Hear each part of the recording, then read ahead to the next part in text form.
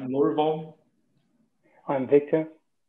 We are both from Ring Zero Networks, and we are going to present our work on scripting the Linux network with Lua. This work was also developed by Lúcia de Moura and Roberto Ierusalimschy from PUC-Rio University in Rio de Janeiro.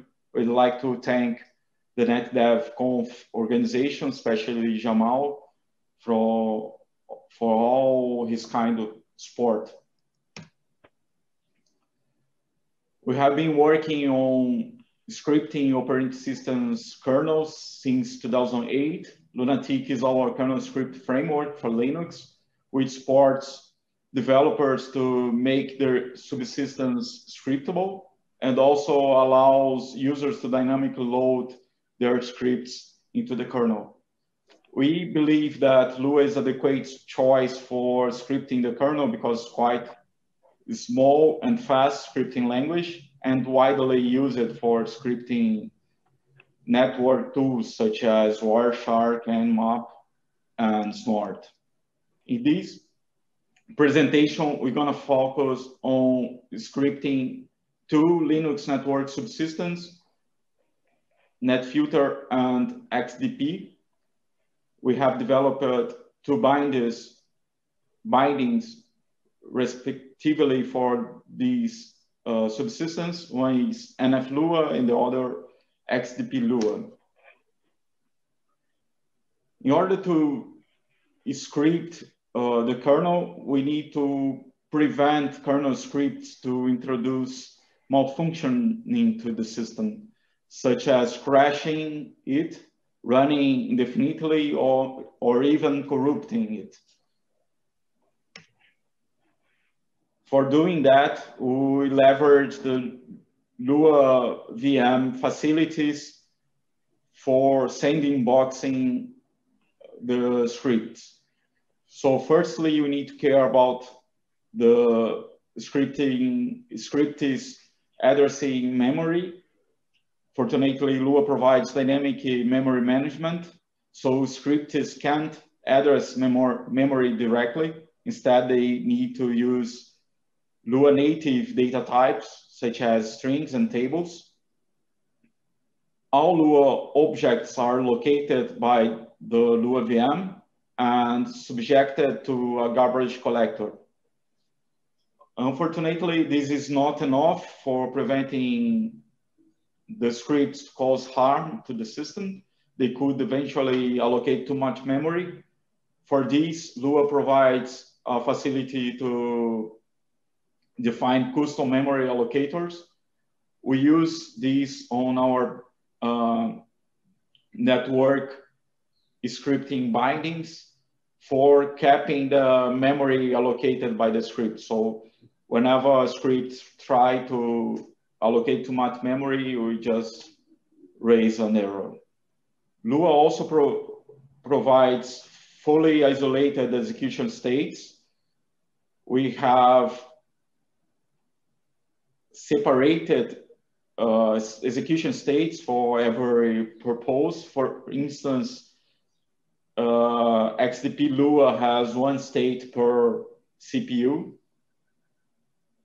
And all those states are created empty, completely empty. So the kernel developer can choose what libraries to load into such states.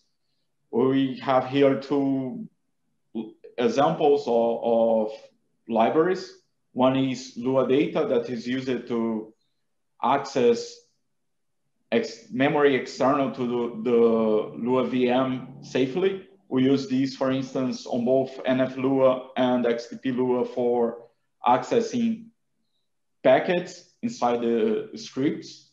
And we have here also Lua RCU that we use to share memory across the execution states. Lua also runs in a single-threaded execution environment, what means that it doesn't provide any synchronization mechanism like mutex, and then scripts cannot explicitly lock kernel flow.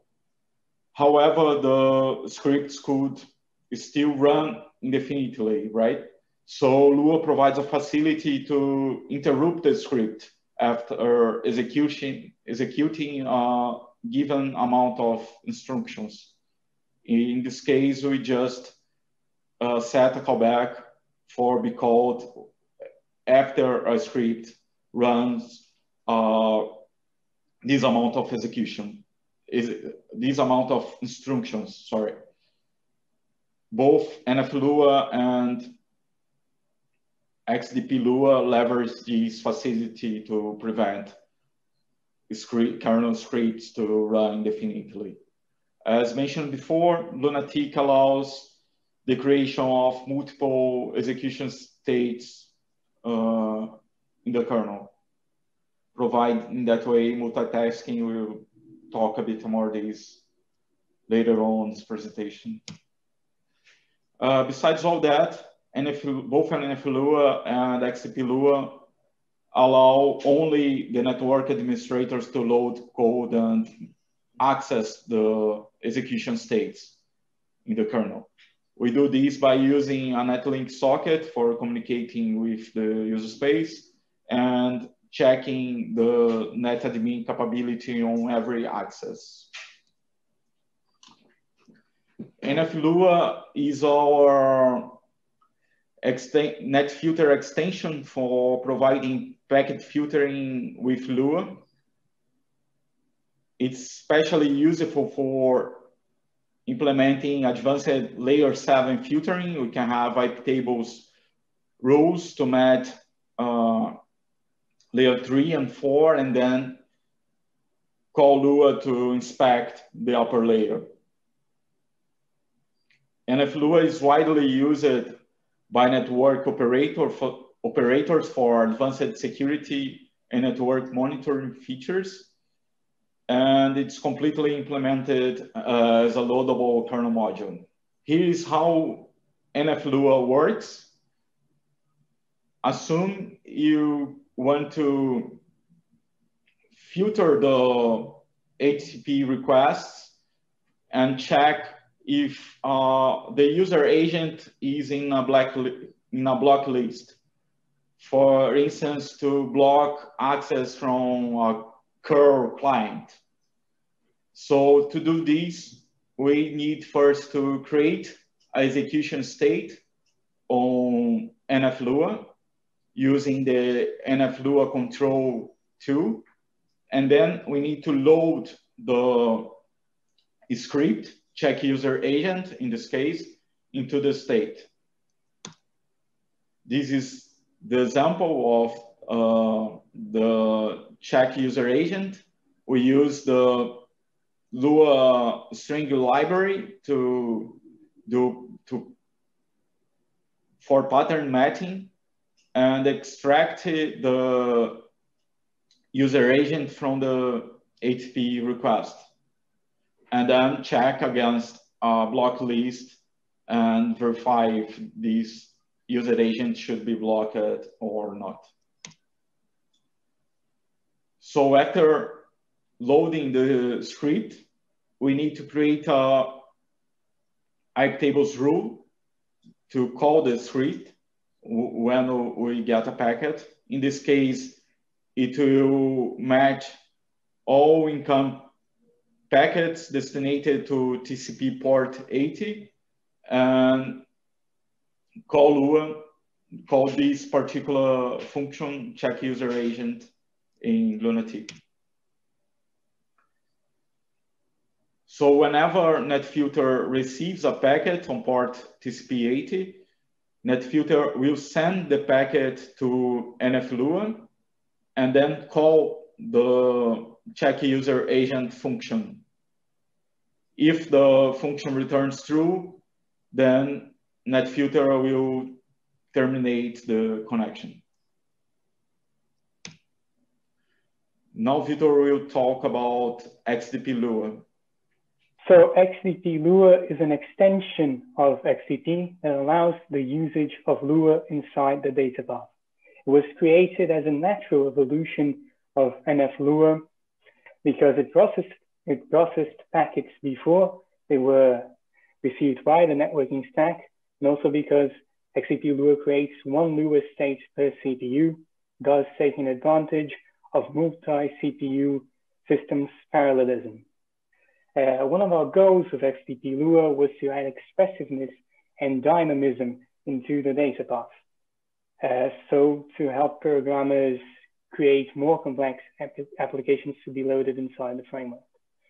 To extend the XCP to allow the usage of Lua, we scripted eBPF with Lua by creating eBPF helpers that are basically wrappers to the Lua C API and thus allow eBPF programs to call Lua scripts. Also, we wanted to use eBPF with Lua, wanted those two to cooperate so we could have the best of both of them. So for example, we wanted eBPF's performance and Lua's expressiveness and dynamism. To better illustrate how XCP Lua works, I'll use the same example as Lourival used in the NF Lua slides, which is the user agent verification. So the first thing that will happen is that the user would load the check user agent function.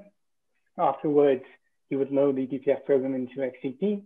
Let's say eventually an HTTP request arrives at XCP, which will in turn execute the eBPF program, which will see that it has just received a TCP packet destined to port 80. And so it will call the Lua function check user agent. This function, as Lourival already said, will extract the user agent from the HTTP request, see if it is in a block list, and if it is, it will return a value to the eBPF program, telling it to drop the packet. And of course, if it isn't, it will return another value, telling the eBPF program to let the packet pass through to the networking stack. We implemented two applications to validate our solution. The first one is JavaScript challenge, which is basically a method to distinguish legitimate from illegitimate users using HTTP cookies. So for example, let's say that we have a malicious bot that's trying to connect with our HTTP server. Let's say the first thing this bot does is send an HTTP request to our server, which will then receive this request, and seeing that this is the first time that this client is trying to connect with us, will generate a random cookie value that's specific for this client. Afterwards, it will send a message to XCP Lua telling it that any further HTTP requests sent by this specific client must have the just generated cookie value set in any future requests. After that, of course, the HTTP server will send an HTTP response with a JavaScript code embedded on it, telling the client to set the cookie to the just generated cookie value. This is the Lua function used in this application, which is check cookie. As you can see, it's pretty simple. And what it does is simply extract the cookie from the HTTP request, see if the extracted cookie is indeed correct for this specific user, and return a value according. So let's say that that malicious bot is trying to connect with our server once again. So it will send an HTTP request to the server, which will then arrive at XCP, which will execute the eBPF program, which will see that it has just received a TCP packet destined to port 80, and then it will call the Lua function check cookie.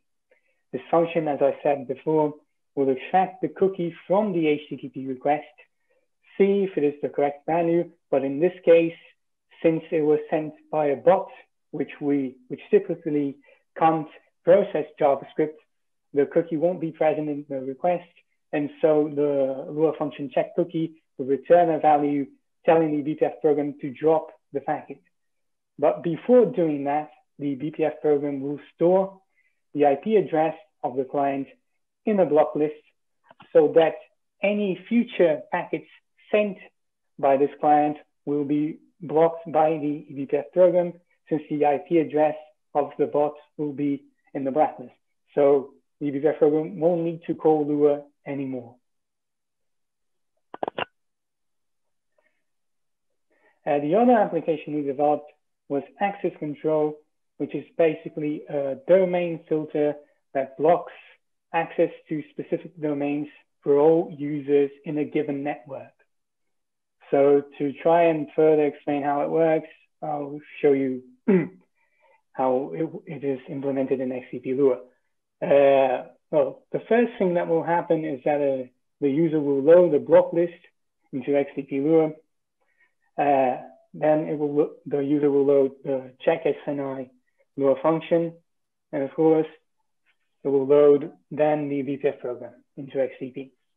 Let's say a packet arrives at XCP, and in this case, this packet will be a TLS client hello.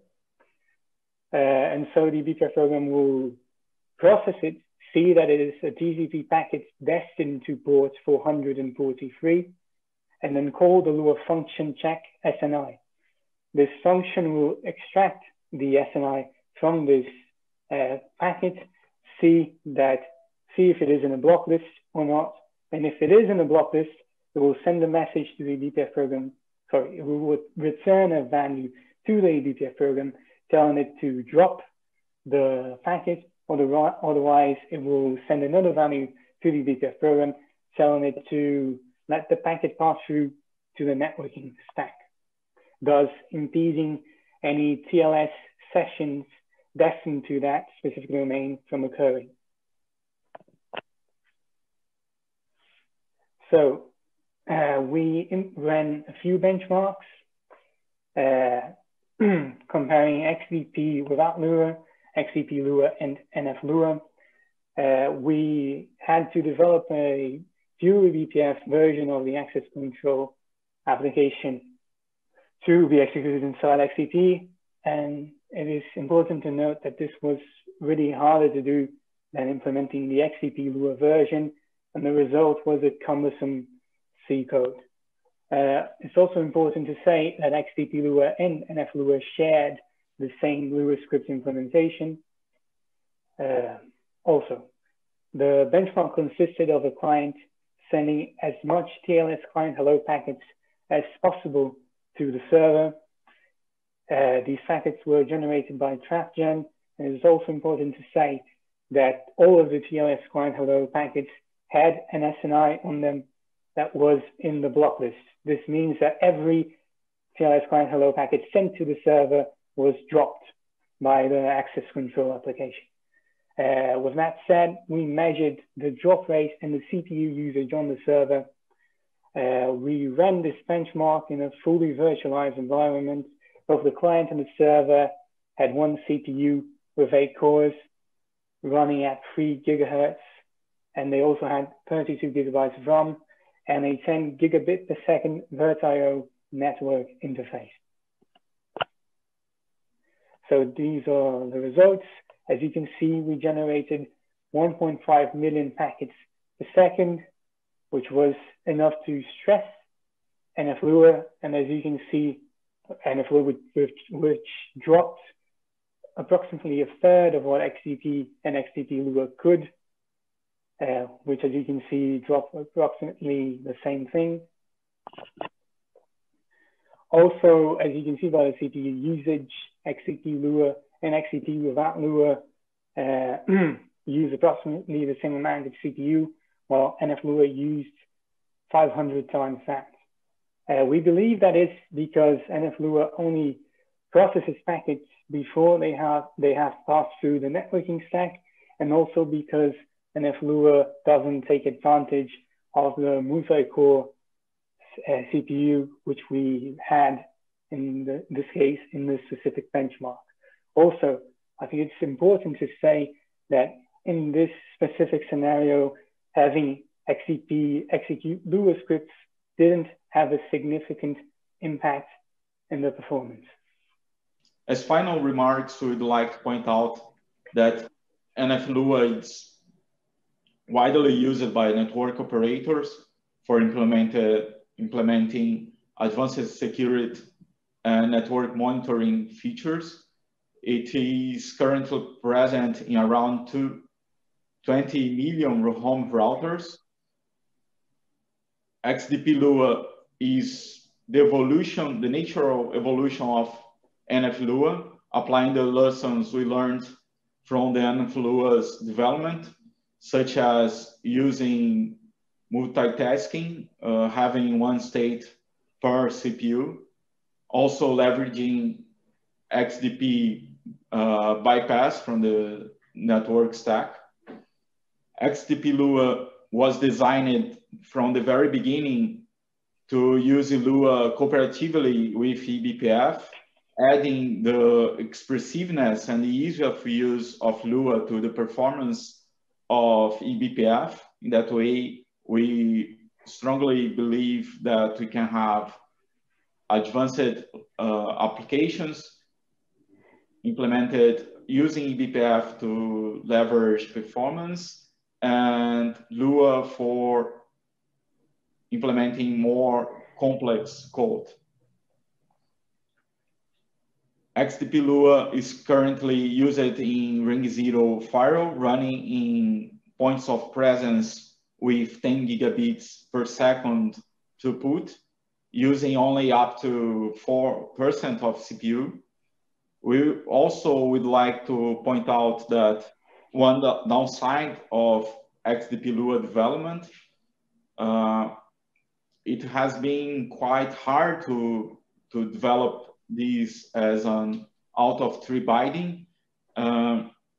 Differently from NetFilter, which has X tables that was quite useful for the NF Lua development, XDP doesn't have doesn't support extensions as loadable kernel modules. So it would be great if we could have something similar to X tables on XDP for our particular user case.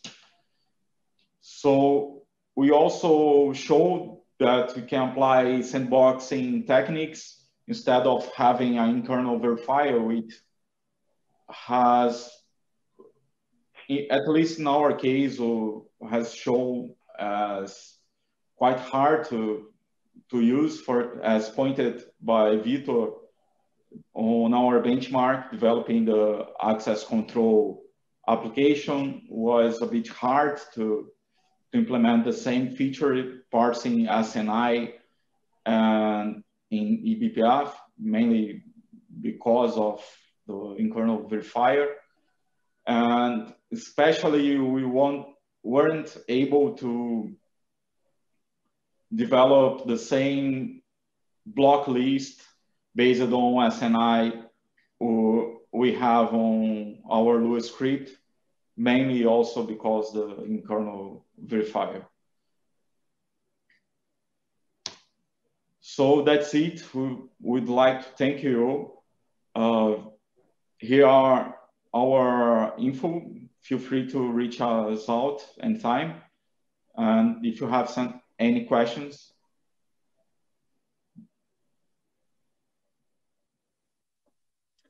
Thank you.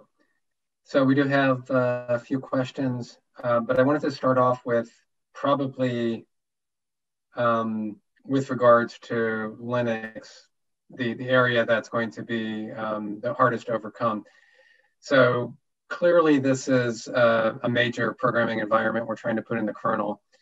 And I think upfront, we have to be realistic that trying to upstream something like this is going to be a lot of work if that's the intent. So I think we can compare this to XDP, eBPF, and particularly the verifier, which provide a safe environment. And this is really a lot of what XDP is about, and eBPF is that we can guarantee a safe environment. So if we ever wanted to get this upstream, and I think that that's the first order goal, how are we going to convince the world that we can run a Lua, I assume, interpreter inside the kernel and guarantee that it's safe?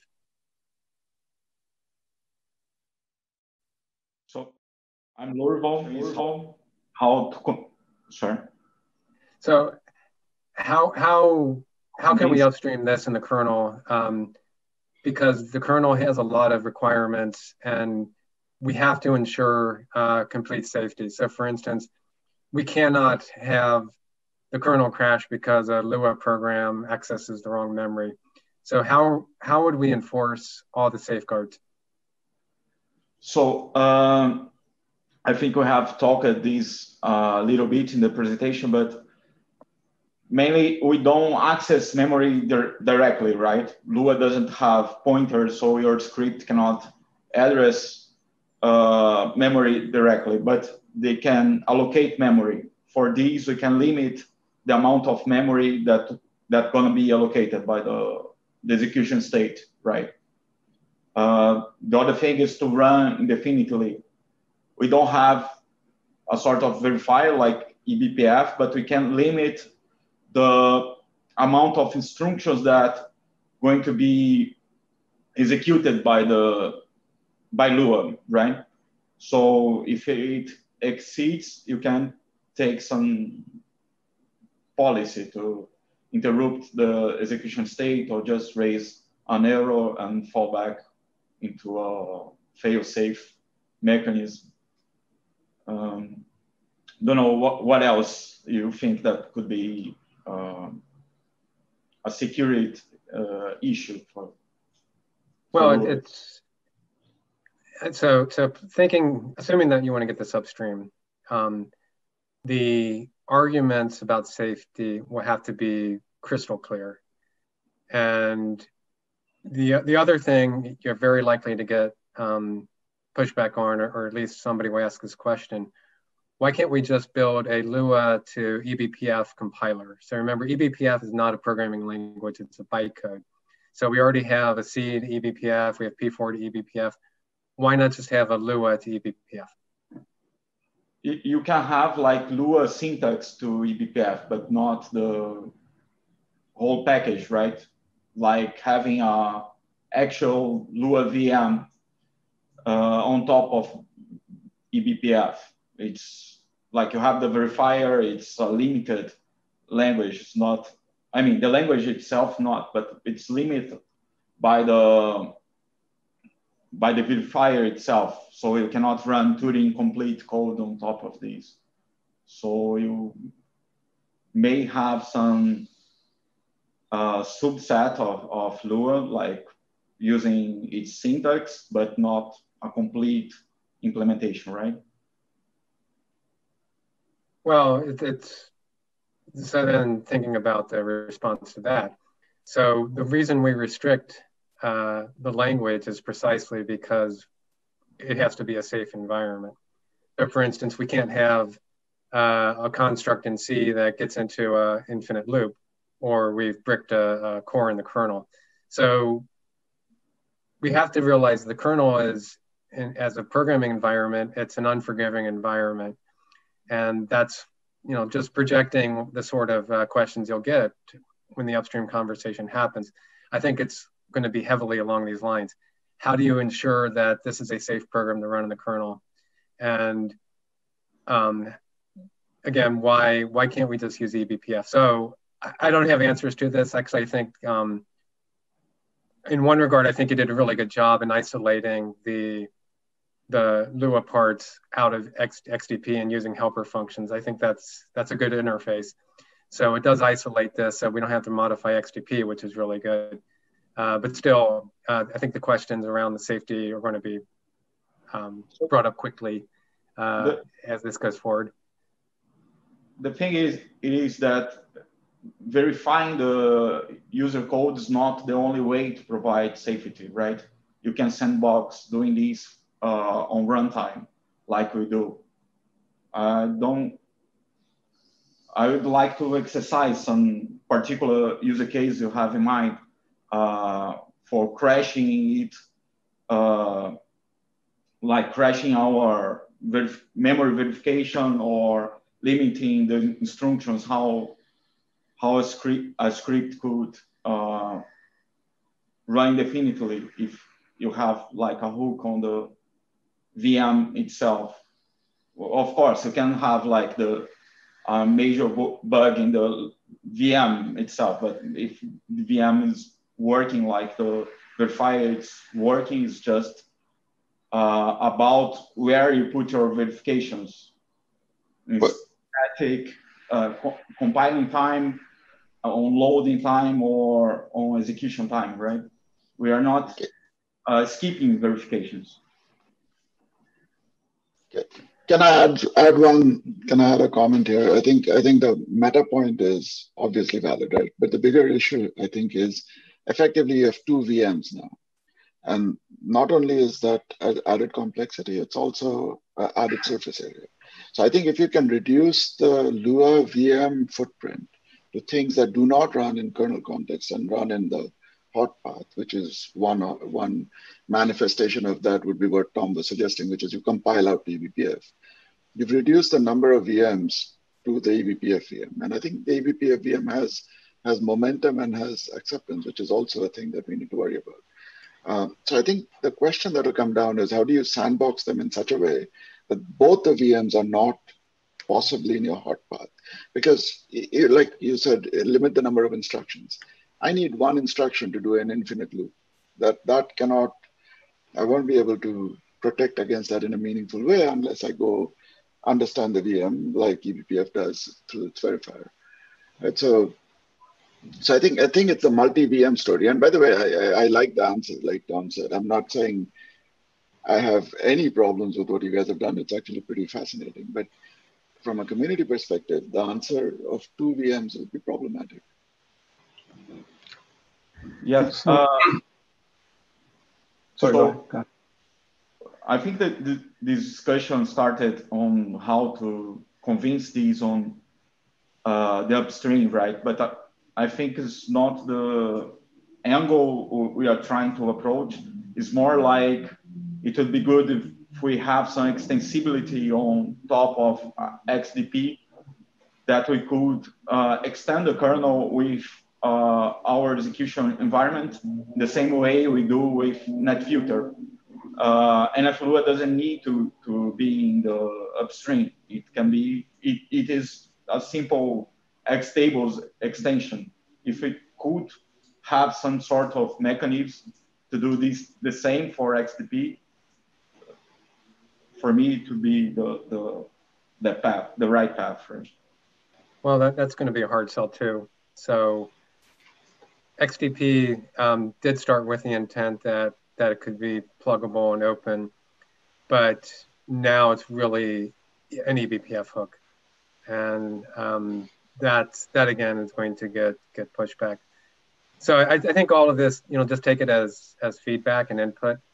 Like Srijit said, I think it's really cool what you're doing, but this is definitely a moonshot, and I think we just need to be aware of that.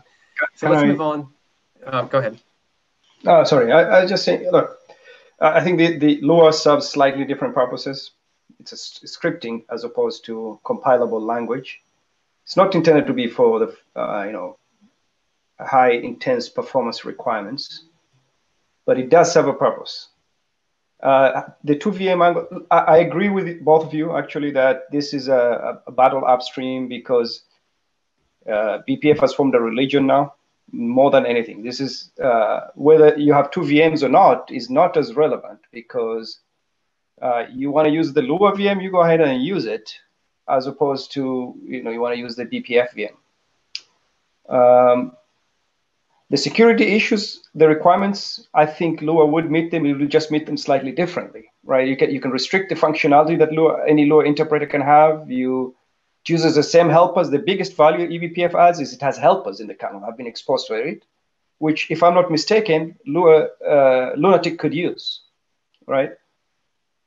Yes, it's mostly a political battle than it is a technical problem right now.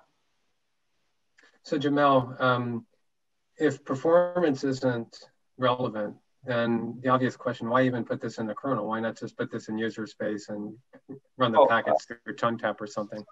Sometimes you just want to have a quick protection while you're building something. That's the way I would say this, right? I've been in a data center where they wouldn't allow code that you've compiled, but they don't have a problem you installing a batch script, right? They will absolutely not even fix the drivers buggy, but it's okay to run a bash script. Right, so I would see that maybe similar here. No, but that actually, there is a way to fix that problem. And I haven't looked at any of the code, so I won't presuppose this. But you could say that all the classification work, all the per packet ops is in XDP, lives in the XDP VM. And all the policies are in pure Lua user space and runs in Lua user space. And the exchange is through the shared maps, right, with RCU, as somebody suggested already, or somebody said already.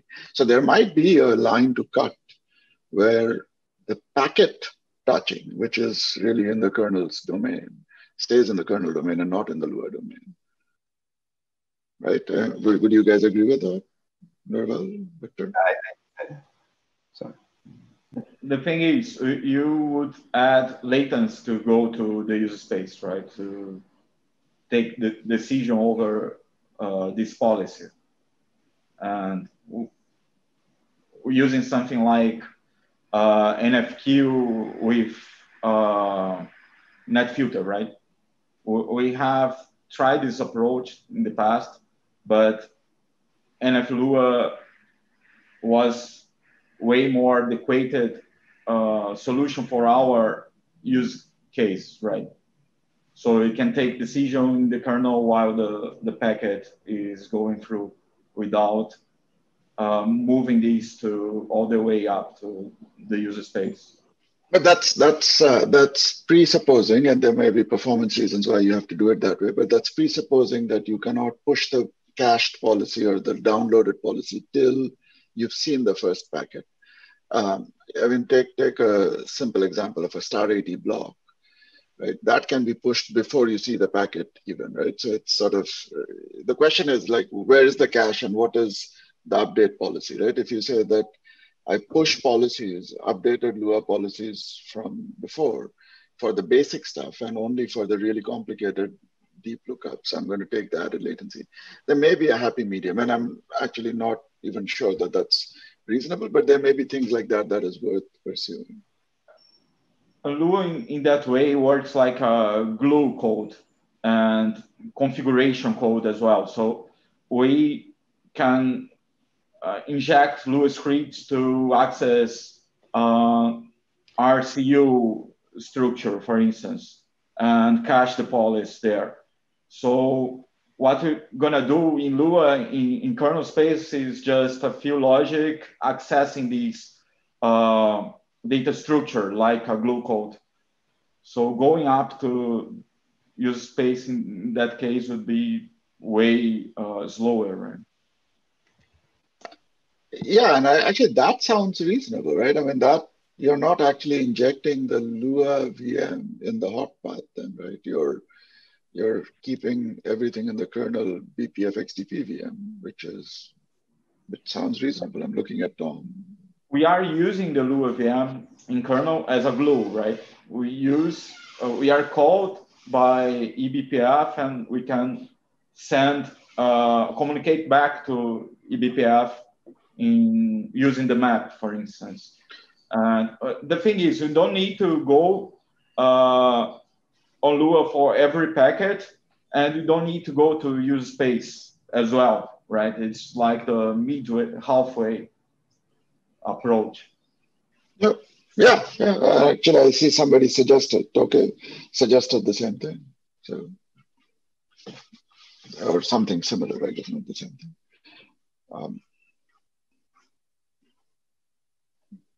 Okay. So let's go to next question. Is the Lua context shared among all messages on the same CPU?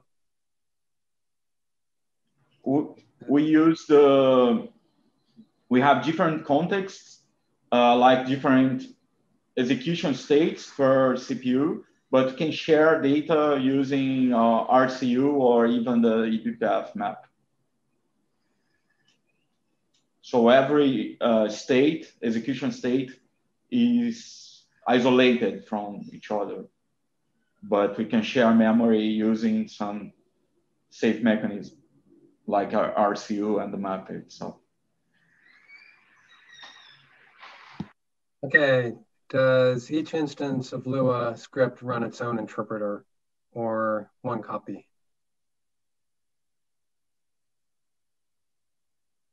You're muted. Sorry. We copy the script among all instances of the VM. Like in XDP, we have one VM instance for every CPU. On NFLua, we have execution states created by the user himself using the command line. So we can associate the state with a namespace, for instance, a network namespace. In that case, it would be only one state per script, right? In XDP, we copy the script among all the CPU states.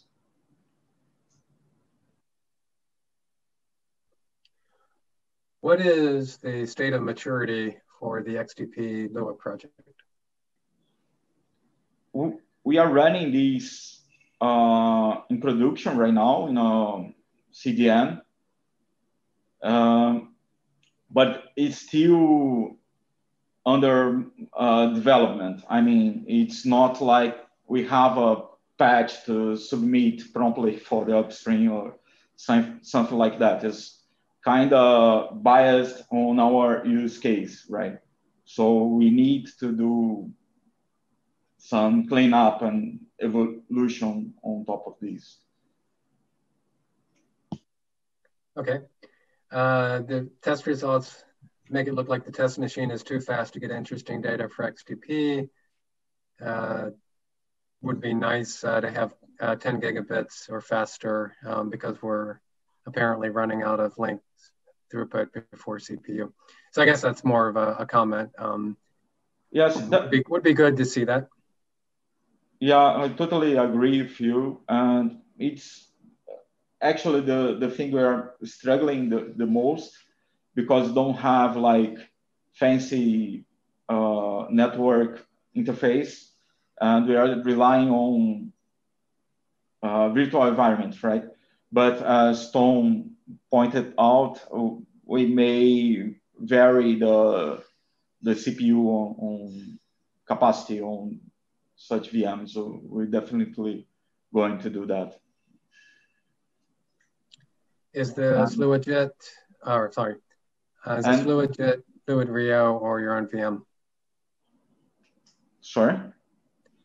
Is this Lua? It's Lua. Sorry, it's Lua Rio. Lua Rio.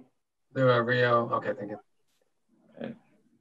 It's the actual main language, right? Not the LuaJet fork.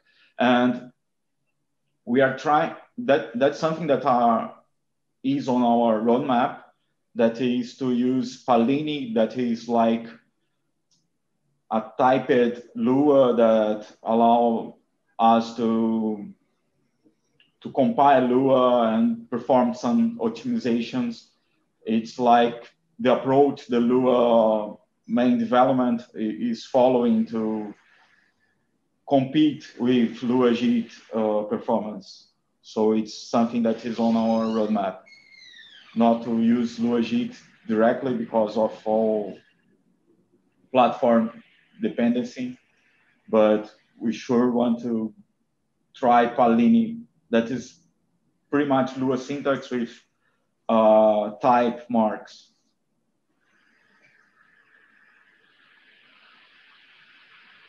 Okay, Jamil, you have your hand raised. Sorry, that's before I interjected. I'll remove it.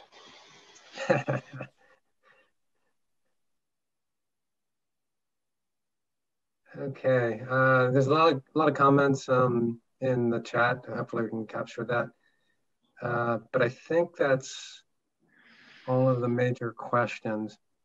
So thank you very much. And as I mentioned, we're still ahead of time. So why don't we take a 5-minute break, and then we'll continue. Hey, can we talk during this 5-minute break? Or?